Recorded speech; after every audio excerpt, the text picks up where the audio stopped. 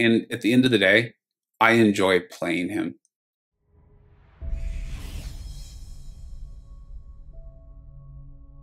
Hey, welcome back to the channel. All right, it is time. I have ranked up Hulkbuster to rank 3.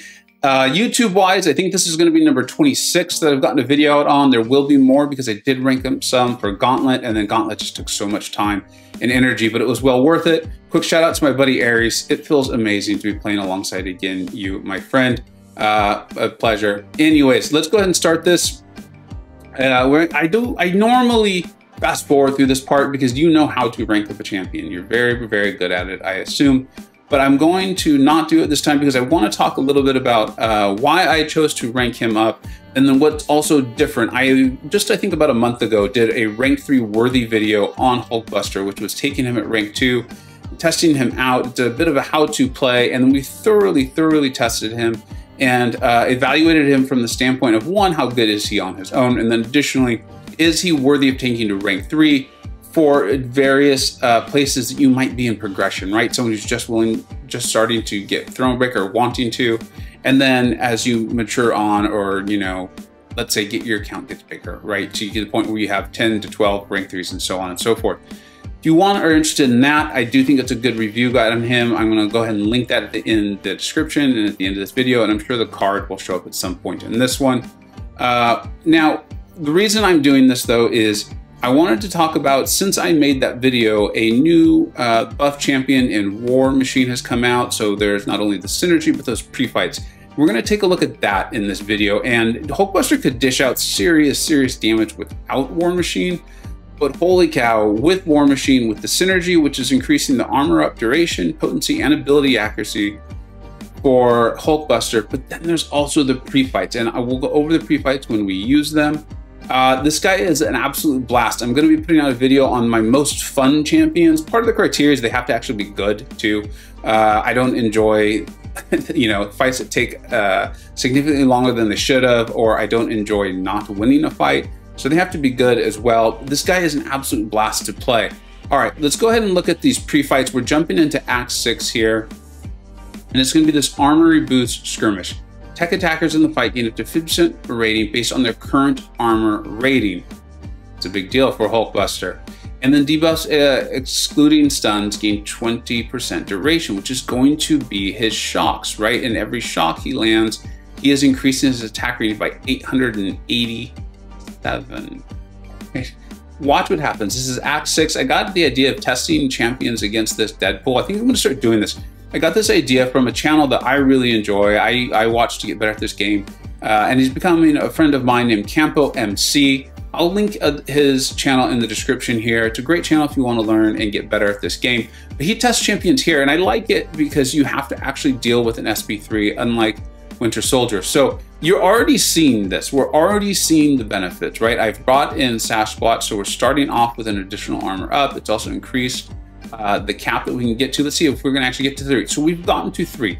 Normally you can only get to 2 when you're the attacker. You can see we're going in here. The shocks are lasting longer. We're throwing our special into the block. You're going to see, look at this. I mean, this champion had over 200,000 health. You know what the heal is like on Deadpool. And he is down. He is down.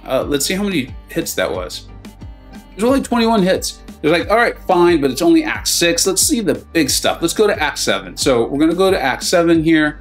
I'm going to, again, use the same pre-fight from War Machine. War Machine, you know, I like him. Speaking of Campo, Campo did a great video on War Machine and showing how you actually can win fights with him. He's pretty good on his own, but this is a Hulkbuster video, so we're using those pre-fights. Being able to win a fight with War Machine would be great because that's more pre-fights than we could use. Going in, size matters, right? He's extra large. So this is important, this is nice. But really what we're showing here is this is over 400,000 health Ant-Man, right? Watch how fast this is going to go. It is crazy. It is absolutely crazy. We're just landing our heavies here. And I know there's, you know, I'm someone who's even a little put off by like the heavy whiff and things like that.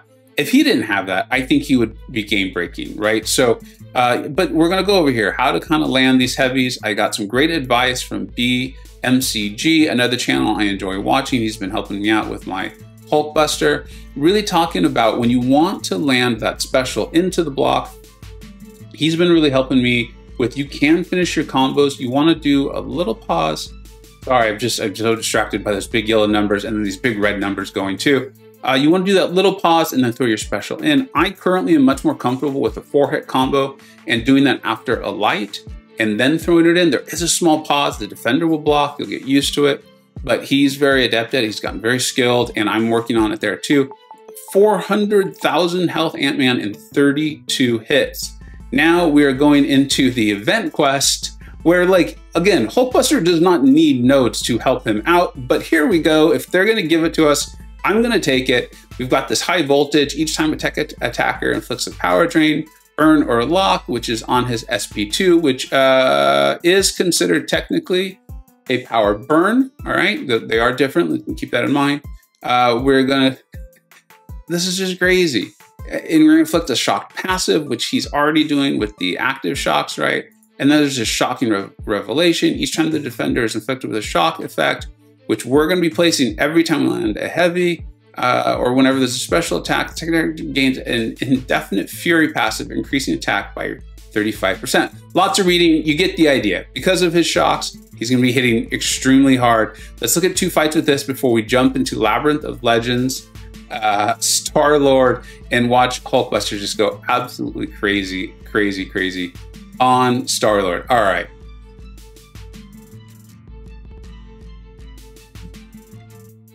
So I did go ahead and use the pre-fights there from War Machine. Going in, we're going to be landing our heavy. I'm not even running him with what I am calling the recoil masteries, right? That's double-edged and bleeds. The poison and bleed makes you hit harder, right? And you can run that. You can run those with Hulkbuster. I'm not even doing it. This is a rank 3. Look, so I make a small mistake there, but it allows us to get to our SP2 even faster. We did the little pause. You saw the pause there. And now we're just going to go in, and he's dead. He's dead. That's the end of the fight. It's over. Like, in fact, there was a point where I was filming footage for this, and I was like, I should probably do a few more fights because they are just so short, and I enjoy him so much. I want to show him off. I want to talk about him. Okay, so why did I rank him up? One, I think he's very good. I think he's very good, you know, with his power burn. I like a champion that can place a debuff without having to throw any specials. We're seeing that in the game, right, with polka dot power and other things. Being able to land a damaging debuff without throwing any of your specials is a big deal. It's very helpful. Then he's got the power burn, right, with the power lock. To be able to throw unblockable specials is a big deal. The armor break, and then having the armor up. There's just so much there that this game is currently asking us to do, and he does it exceptionally. And then big damage. I like it. You know, I like big yellow numbers. I like big red numbers. It is fun. And then I do like being able to pin them in the corner and just go to town. It's a good time, but you have to be aware. You have to be aware. You might whiff sometimes, and sometimes spacing something. So he's a champion that you're paying attention to as you're using. And then just watch him just go to town. On Labyrinth of Legends, Star-Lord, I am using the white Magneto pre-fight. And then the other thing is, I recently took up Sorcerer Supreme to rank 3. I don't think I've gotten that video out, and I will. She's so good. I love using her, and they have a very, very nice synergy together, which is called House of Iron. The armor break debuffs inflicted on the opponents have a 30% increased potency. A champion like her, where if there's a drawback to her, it is her damage. Getting those armor breaks to be even beefier is quite nice. And then anything that's increasing Hulkbuster's damage, like, okay, you know, we just placed a nice armor break there, and it's now 30% more potent. And you can just see, we're just going to town on Star-Lord here. The shocks are racking up. We've got the pre-fights, we've got the synergies. I have 3 armor up debuffs. You're gonna see some mistakes, or they're not even mistakes. He evades because of the lamp. There it is, right here. And watch this. He didn't attack in. So it will happen again later. We've got a ton of armor. Hulkbuster's a big, beefy boy. This is I think I'm only stick 20 or 40 or something like that. So the heal on him is not massive, but it is there if and when I should need it. I could not be happier with this rank up. I absolutely could not be, and I took him up before Gilly 99. I don't know if I necessarily believe he is a better champion, but they're close enough. and it's going to depend on the defender and the node that I'm trying to attack and what I'm trying to get done on who I would use. And at the end of the day, I enjoy playing him. Thank you so much for watching.